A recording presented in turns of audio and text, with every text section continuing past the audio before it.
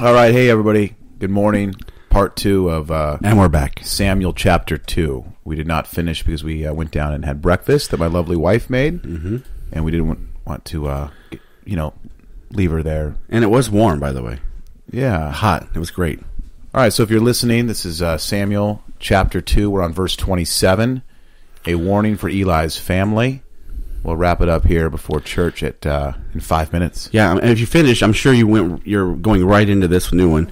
So here we go. Verse 27. One day a man of God came to Eli and gave him this message from the Lord. I revealed myself to your ancestors when they were Pharaoh's slaves in Egypt. I chose your ancestor Aaron from among all the tribes of Israel to be my priest, to offer sacrifices on my altar, to burn incense, and to wear the priestly vest, that's the ephod, as he served me. And I assigned the sacrificial offerings to you priests. So why do you scorn my sacrifices and offerings? Why do you give your sons more honor than you give me? For you and they have become fat from the best offerings of my people Israel.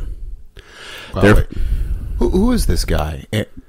A man of God. Your ancestors. We don't know. Aaron. Is this Aaron from the past? Nope. This is not. This is a man of God. Could be a Balaam type person who's either not in Israel currently, but God is using. It's a prophet, some type of prophet. We don't know his name, but he's coming to Eli and saying, "Look, Eli, I'm warning you." Okay. Right. So this is just a man of God. We don't know his name. And do you think that Eli knows what his sons are doing? 100%. It says right above this, Eli knew that his sons were terrible. Verse 22. 22. He was aware of what his sons were doing to the people of Israel. So he knew. And see, this guy is telling Eli, the priest, the high priest, right? He's saying, look, you're not doing anything. You care about your sons more than you care about the Most High God. Yeah. Because if not, you would have stopped what they're doing and done something different. I don't know what Eli's doing. I mean, at this point, we love Eli. He's an amazing priest, and he's taken in Samuel and raising him. Yep. But right now, Eli, he needs to stand up for God. Right. Well, men have flaws, but see, God warns us sometimes first. Right. He doesn't just strike. Right. He doesn't just open up the hole and we fall in. He warns us. So let's see what Eli does here. And notice he's warned everybody this whole way. On, Verse Eli. 30, therefore the Lord, the God of Israel, this is that man, says, I promise that your branch of the tribe of Levi would always be my priest, but I will honor those who honor me, and I will despise those who think lightly of me. The time is coming when I will put an end to your family. Oh, that's a prophecy for Jesus. So it will no longer serve as my priests. All the members of your family will die before their time. None will reach old age. You will watch with envy as I pour out prosperity of the people of Israel. But no members of your family will ever live out their days. The few not cut off from serving at my altar will survive, but only so their eyes can go blind and their hearts break and their children will die a violent death. So you ask yourself, why sometimes is Israel blind?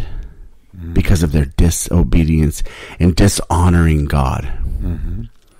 And to prove, verse 34, that what I have said will come true, I will cause your two sons, Ophni and Phinehas, to die on the same day. Verse 35. Well, and Gentiles are no different, by the way. No, of course not. So, yeah, he doesn't say see, this is the thing. Think about this in all of our conversations. There's no special rules for Israel and the Gentiles. They all have to go by the word of God. Right. That's a good point. No special rules. Verse 35. Then I will raise up a faithful priest who will serve me and do what I desire. I will establish his family and they will be priests to my anointed kings forever. Then all of your surviving family will bow before him, begging for money and food. Please, they will say, give us jobs among the priests so we will have enough to eat. Well, look, it's a blessing that God came to Eli. Mm-hmm. It is giving him this direct message. Yeah, big old warning here. I mean, that's amazing. So that's a blessing right there. Eli should be grateful. Like, wow, Lord, thank you for coming to me and kind of gut checking me. Yeah, you know? Yeah, he needs to fall on his face right now and repent. Right. Look, we'll end it here because we got church here starting in started right now.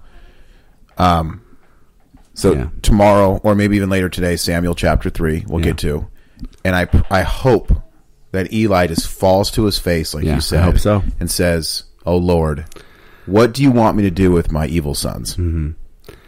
I know. And have you noticed the king talk? It's like God's preparing us. He's like, kings are coming, John. Yeah. Kings are coming. For sure. Yeah. Yeah. And so last show, if you're listening to the recorded version here, and you didn't listen to Samuel chapter 1, go back, because we read Samuel chapter 1 and most of Samuel 2. Right. In the prayer by Hannah. Mm-hmm. Oh, she's rejoicing and giving God glory. Isn't it awesome? It's just amazing. Mm-hmm. It's amazing. You really see someone's heart when they sing to the Lord praises. And that's what we should do. It's not about us, but it's you, oh God. You're so wonderful. Samuel chapter 2. It's interesting here. Wait a minute. I'm a little confused. Okay. With Samuel. Wait, so this is Samuel chapter 1. Yes. There's 1st and 2nd Samuel. 1st and 2nd Samuel. So this is 1 Samuel chapter 2. 1 Samuel chapter 2. Why is it? Because there's 2 books of Samuel. Oh. 1 Samuel and 2nd Samuel. Cornell. That would have been nice to know, Brian. I didn't want to do this. Okay, to spoil off here. it doesn't matter. I'm like, wait a minute. Why am I confused by this? Okay, 1 Samuel chapter 2 is what this is. Right. Okay, that's the one in front of Samuel. All right, okay. But look at this, though. Then Hannah prayed, "My heart rejoices in the Lord. The Lord has made me strong. Now I have an answer for my enemies. I rejoice because you rescued me. No one is holy like the Lord. There is no one besides you. There is no rock like our God." No rock like our God. Beautiful. Beautiful. All right. Dear Lord, we'll pray it out here. Thank you so much for this amazing chapter, and Hannah just having so much faith in you, going right to you and praying to you and crying out to you. We all need to do that every single day. Hannah's a great example here. We're so blessed that Hannah has a child, Samuel, and so blessed that Eli, the Levite, has taken Samuel in to guide him and to raise him, which is such a blessing. I just really hope that Eli falls to his face for Samuel chapter 3 and lives for you, God, and does what's right. So much learning here as we read, how we need to go to you, how you are always first, how we need to not blend in with the world and have the world change our hearts.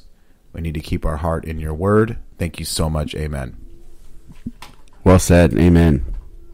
All right, guys. We'll see you back. Have a great day.